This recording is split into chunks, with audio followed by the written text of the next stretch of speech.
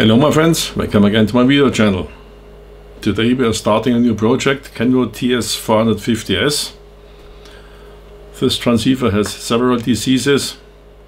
The owner contacted me because he had no modulation in some modes. He told me that first the RX is okay in all modes, FM, AM, SSB, CW, but TX operates in FM and CW, but not in SSB and AM. At AM there is some hum, no modulation. Vox does not work in no mode. There is no DSP installed. Filter combinations cannot be the problem. I said to him, okay, bring it to me, I will see what I can do. And when he brought to me, he told me there's another problem which popped up. The switching between RX and TX, or better said from TX to RX, when there was a transmission and then we switch back to RX, has a very long delay until it goes back to RX. The delay is approximately 5-6 seconds. I have seen several seconds. Another problem. Well, first we have to analyze what the problems are, and then we can start with debugging. The transceiver is connected to a DC power supply, 13 volt, capability nearly 30 amps, power meter set in the range 200 watts, and it's connected to a dummy load in the mode USB. When I go to transmit, we hear the noise of the receiver. No output, I have no microphone connected, not necessary. We see on air, this LED is lit. When I go to receive, still on air. Now on RX. Maybe the Vox is switched off. I increase the delay of the Vox.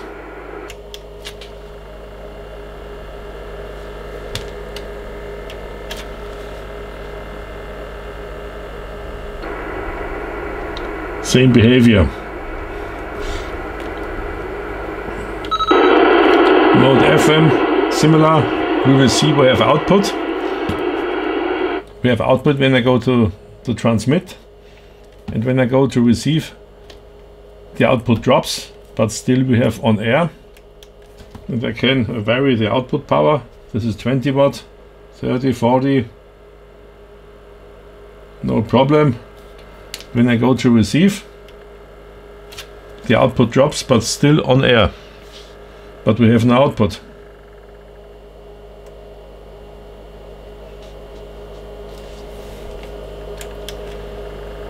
Repeat it. And the current is still 10 amps, and now it is 1 amp. I will show you the behavior of the ammeter. Even when there is no output, when I switch back to receive, we still have high power flowing into the transceiver. Same is in USB. We are still in mode FM. Here we have the output current 10, 20, 30 amps. Output power full scale 200 watt in mode FM. I go to transmit. You see here current flowing of 10 amps. I don't know whether it's okay or not.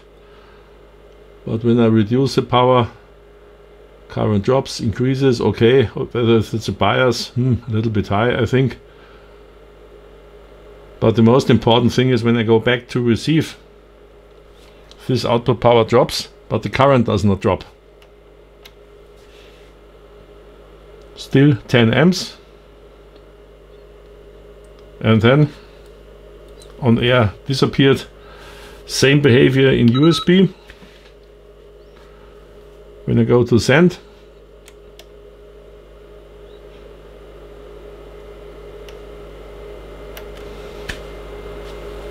RX mode still on air, and then the current dropped.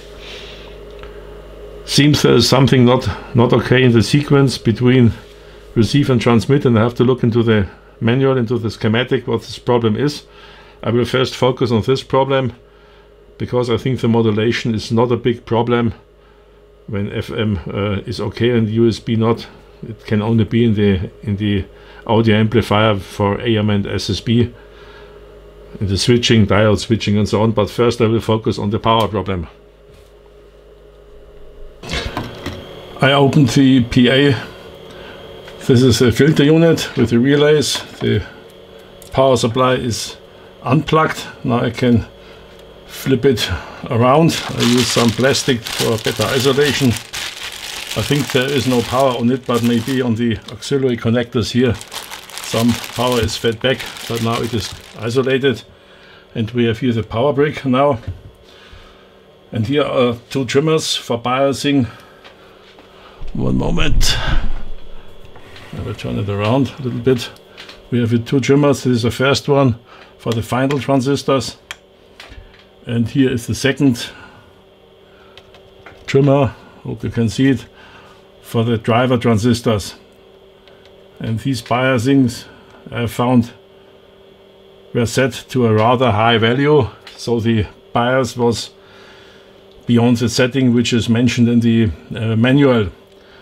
I don't know who did this. The bias current is 250 milliamp for the driver and 250 milliamp for the PA.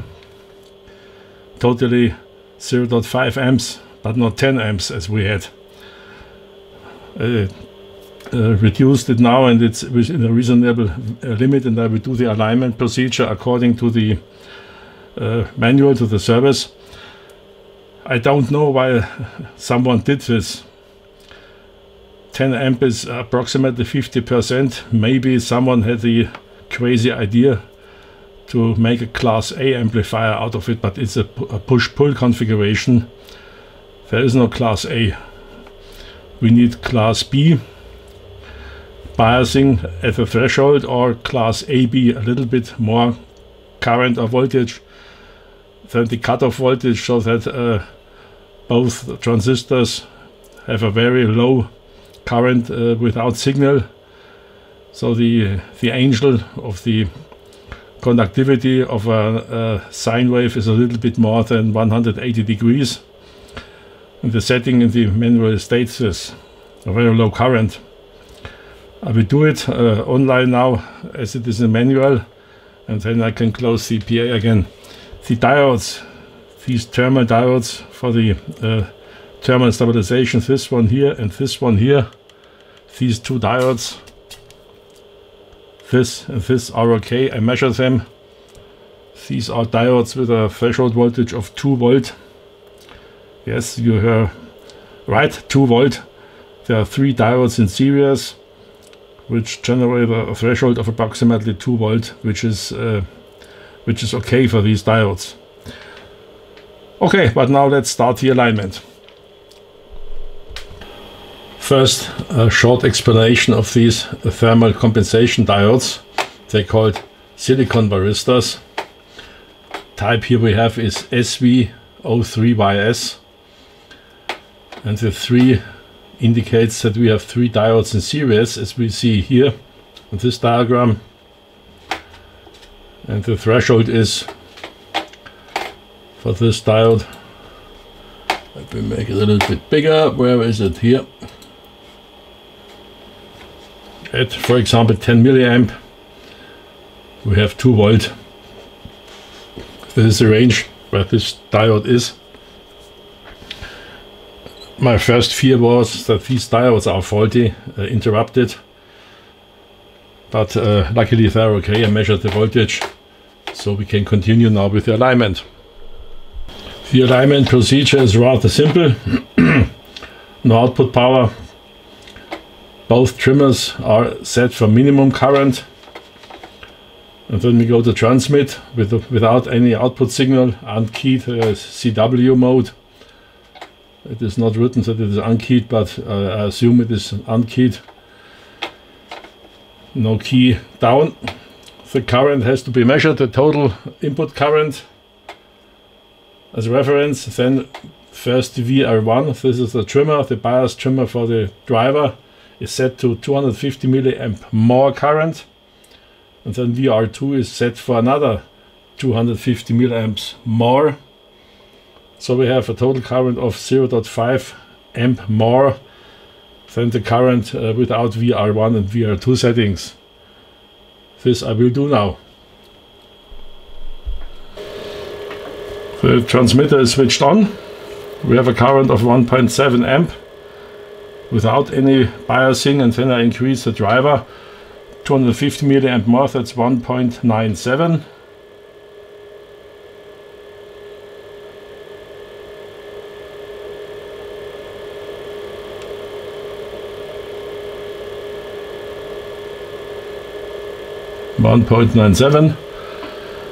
And another 250 milliamp more now with the final stage. That is 1.23. 2.23.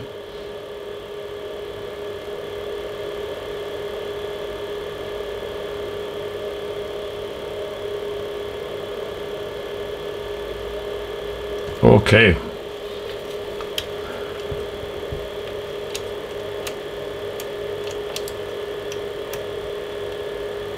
And now I switch it off.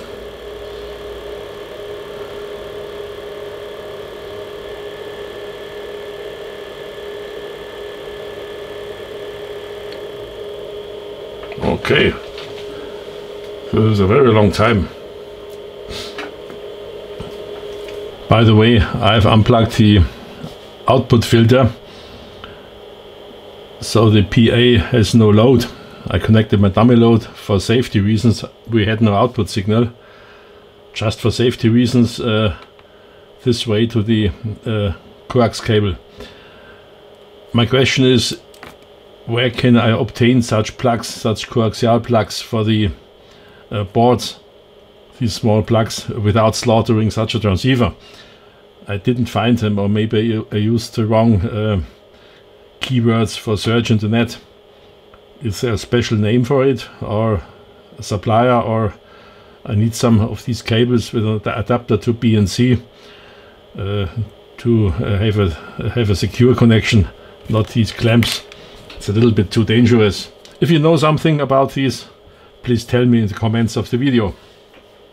Thanks in advance. Just to confirm the odd behavior when switching off the transmit mode back to RX, there is an input signal. Hope you can read it, TXB, from the IF unit, which controls the BIOS for the pre-driver. There is no alignment for the driver. There is the alignment of the trim pod, and for the final stage there's also a trim pod. We aligned these two pods, and with this signal TXB, the transmit mode is switched on, and in RX case the BIOS is switched off. I will check the input of the BIOS. It's this pin I found. At the moment it is 0. When I switch on to transmit, sorry, wrong one, 7.48. You see here on air the indication. Hope you can see it. This little red, yes, it's visible. And then, one moment, I switch it off. Now you should be able to see this here, the light. And now I switch off the send mode.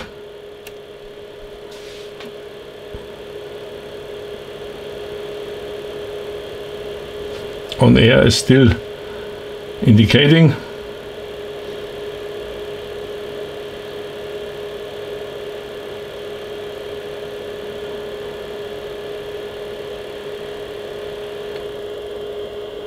Now it is off, as you see, and we see the voltage dropped very slowly, and then suddenly it dropped.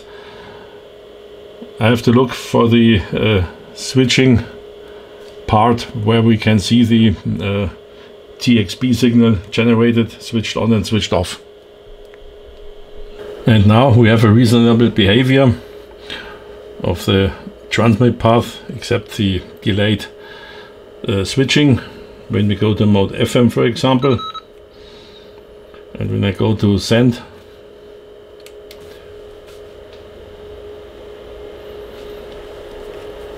I can increase the power. Full scale is 100 watt. When I go to 20 watt we have 6 watt. And when I increase the power, the current also increases. Now we have 10 watt, 10 amps, 80 watt, nearly 90 watt. We have nearly 20 amps.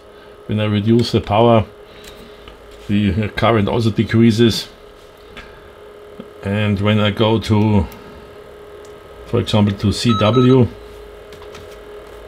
when I go to send,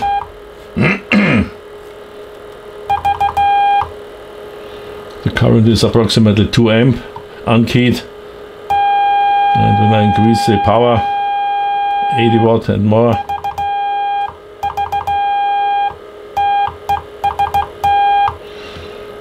you see we have now reasonable behavior of the input current and the output power.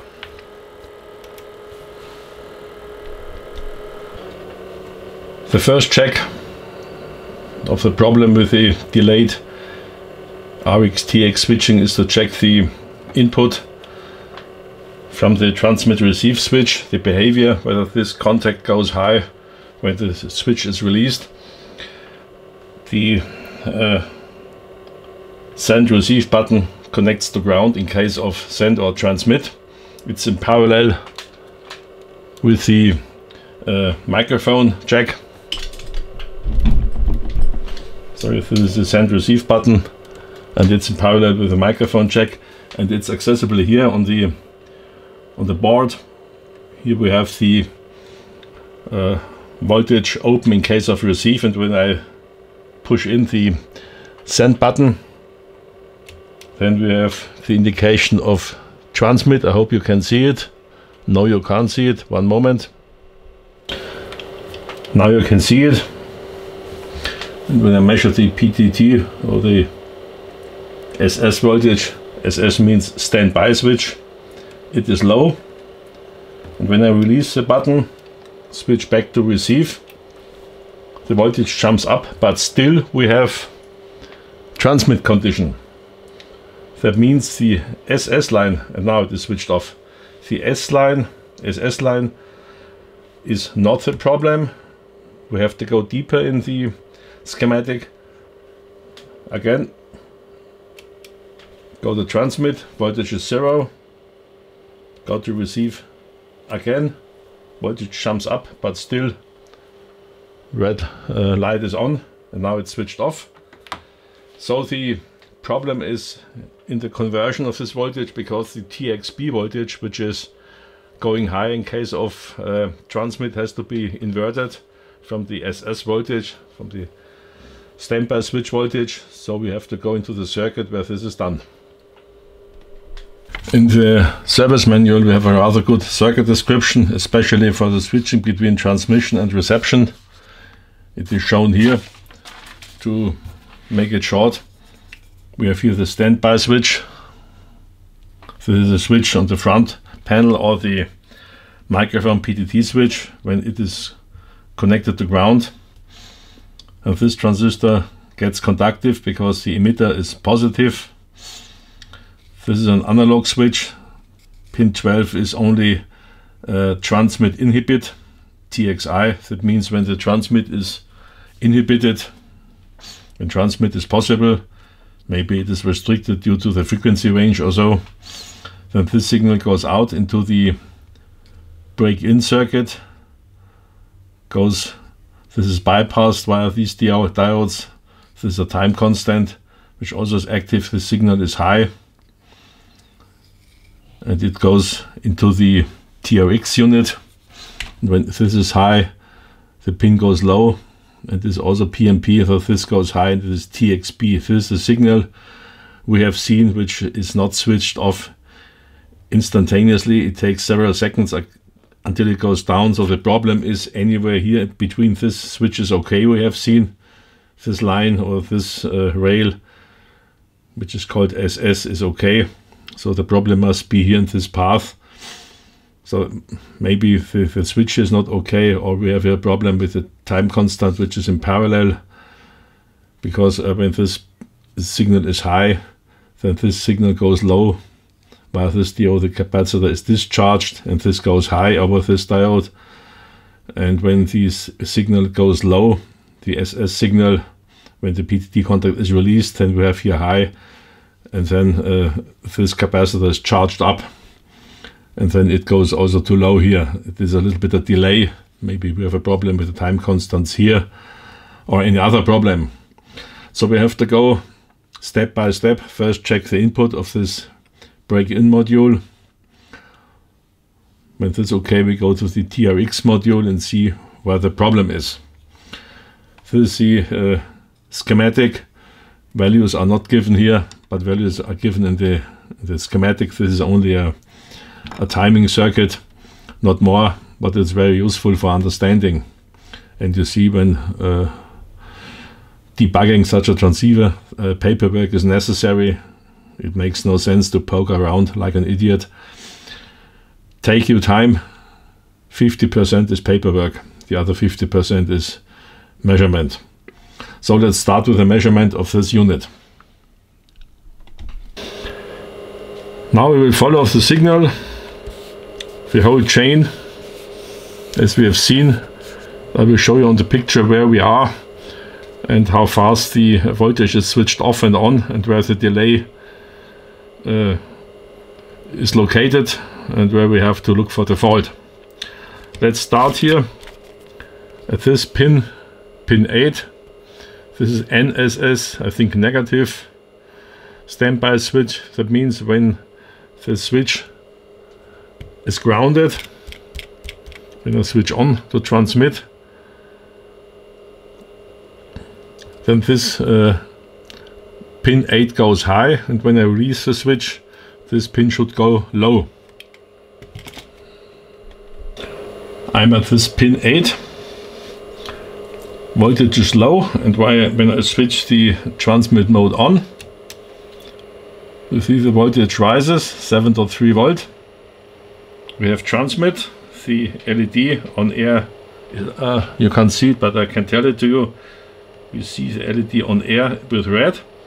Now I switch the transmit off, switch back to RX.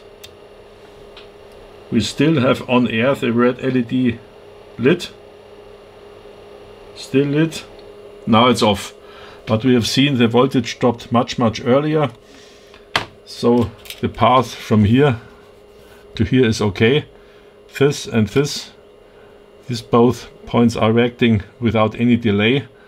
And now we go from this point to check the whole path to pin 3.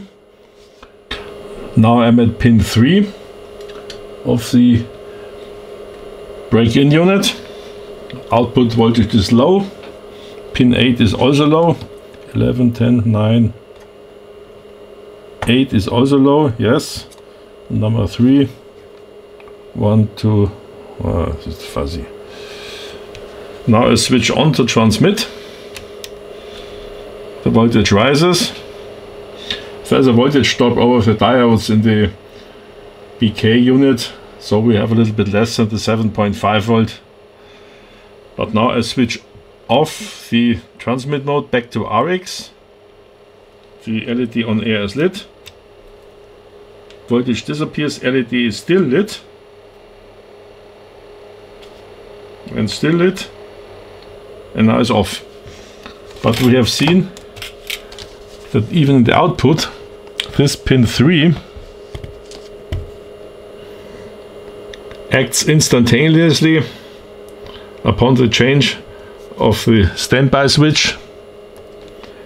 Here, this switch goes through undelayed to pin 3. So here we have absolutely no delay. The delay must happen here in this chain transistor or anywhere else, and TXP is delayed, so I go next step to pin 2 of the TRX unit. We can expect at this point 2 in TX mode approximately 2.9 volt only. We have here nearly 7 volt, but we have here a voltage divider 15K, 100K.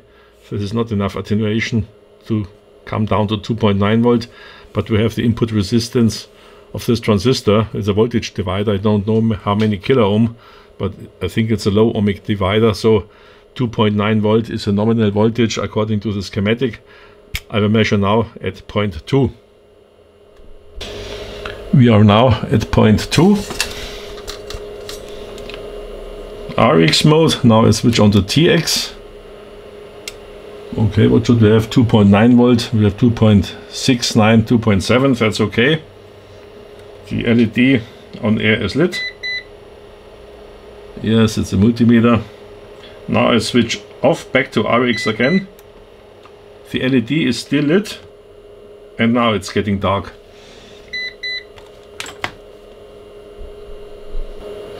Now I repeat the whole test. Again, 0.2. I switch to TX.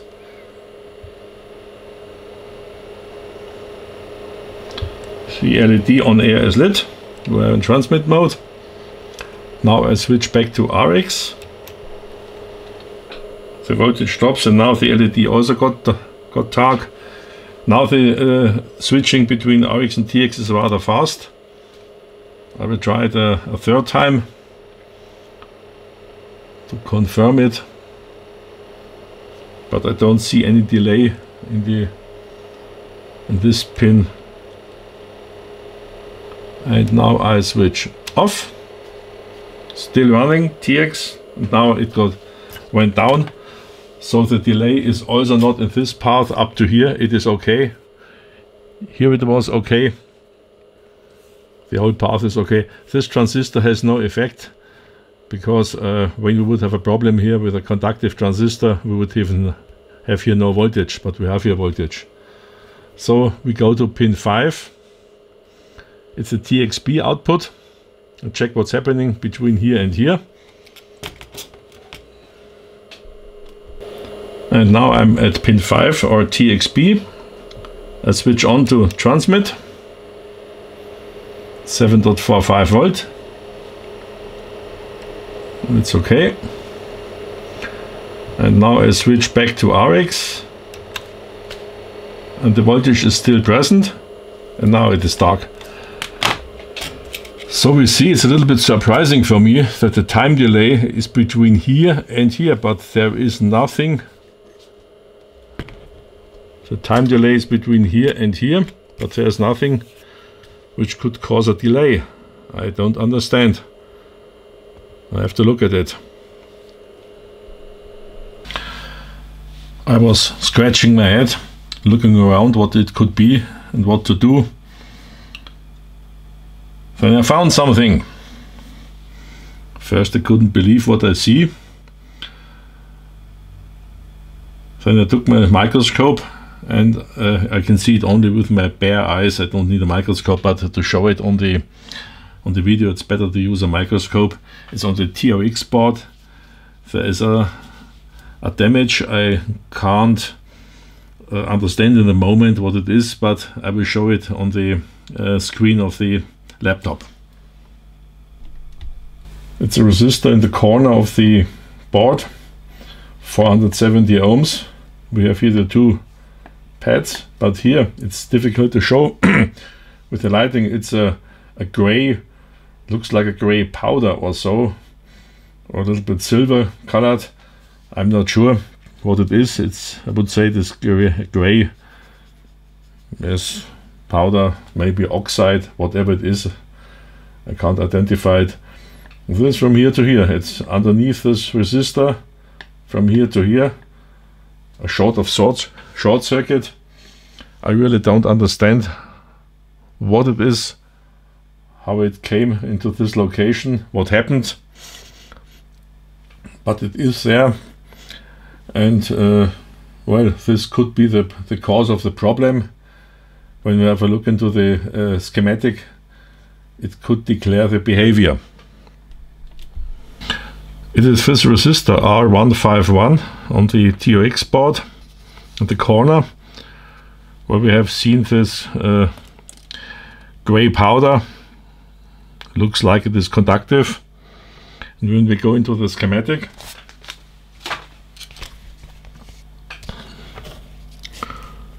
we can see this resistor. When we assume that this R151 470 ohm is bypassed, then the base of this transistor is directly connected to the collector and to the emitter, to the collector and then to the emitter to ground, and this makes this transistor always a little bit conductive. And when we switch off the voltage, when it goes down, then this transistor maybe still is a little bit conductive if the voltage does not drop down to zero within a fractions of a second. So some residual conductivity of the transistor, and there is only a very less conductivity needed, makes this transistor conductive. We have here voltage divider 470 ohm and one R52 is 10K. Okay, it's a 10K resistor. This is to block the base, connect the base to the emitter to make this transistor safe blocking when there is only a low voltage. But if this transistor is bridged, we could have this strange behavior. I will replace this transistor, I will take it out. Luckily it's accessible and Mr. Murphy is not right. In general, faults are always there where we have no accessibility, but here it is in a good location. I don't need to take out the whole unit, so I can replace it when I leave this unit in place. The resistor is removed. I checked it, it was 470 ohms, it was 468 dot something. That's okay, the resistor is not a problem, but we see a lot of dirt. There's some copper visible. What is this? I don't know what was going on there. It looks like that something dropped on it or fell through the case or through the slots of the cover. I don't know what it is and caused this damage. Suspicious. I have to clean it to take out all the old solder, clean it to prevent any short circuits from here to here,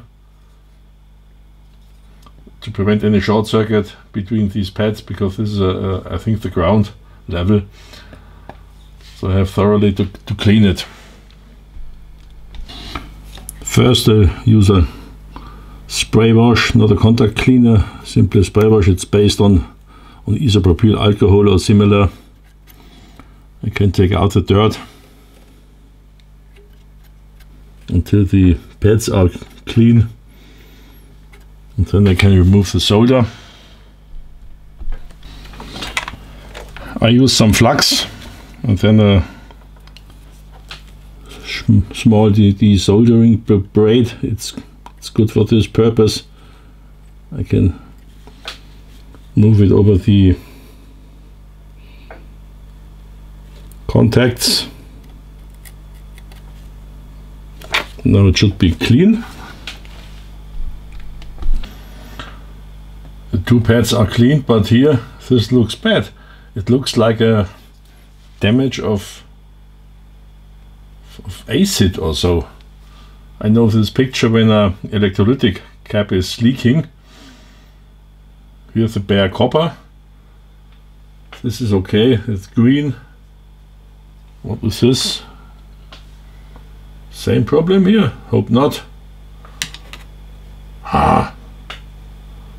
My only explanation is that there fell a drop of acid on it. There are no electrolytics in the vicinity which could leak, so it could only be from outside. Fell in it. Okay, I will resolder this and place a new resistor in it. And this, I have to look what it is. Whether we have there another problem or it's only some flux or so from the soldering. Okay, I think it's only some old flux. I can remove it. This looks rather good. Yes, this is old flux. I hope it's not acid. So I can clean it. There's a fiber, also has to go.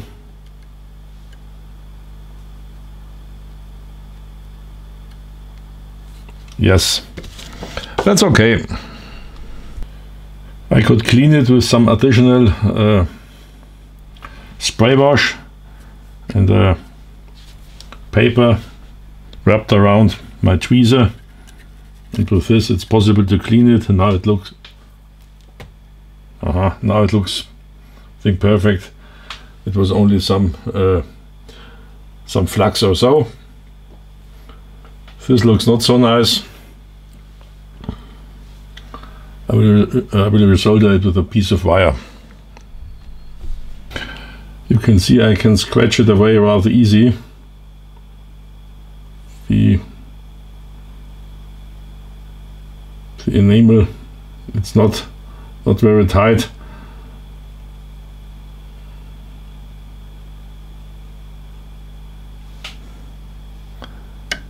Something happened here. The damage here is resoldered. I took a very fine solder tip. The two pads are also resoldered, and then I will place a new resistor on it, 470 ohms. And as it happens, Saturday evening, all shops are closed today and tomorrow, and the resistor I have is a little bit too big, but I think it's not a problem. I will shift it a little bit in this direction. Can I contact this pad directly here to this pad, and this where it should be, and I do not contact here on the lower side, but this doesn't matter. I only have to prevent any short circuit from here to here with this pad, but I think this will work and should be good enough. The resistor is in. This pad's okay. Here also I've checked it. It is better as it looks. We also have contact on the tab behind this solder. Here it is still okay. I measured it electrically, so I will test the transceiver now. Now a short check whether it's okay now. Go to send. See, on air. And then I go back to receive mode. Mode is, by the way, USB.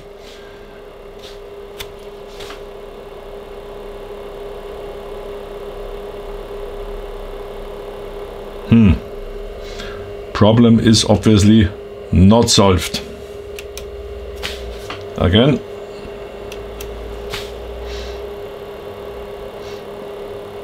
Still a considerable delay. There is another problem.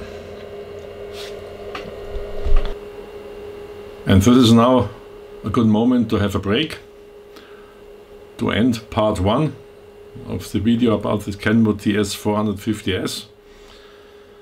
Obviously we have a problem anywhere else. The damage we have found is not the reason.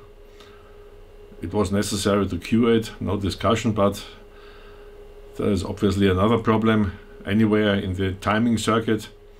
The timing circuit is rather complicated between CW, SSB, FM with break-in capability, Vox circuit and so on.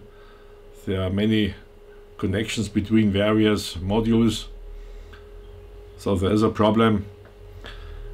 Anyhow, stay tuned, stay healthy, see you on this channel.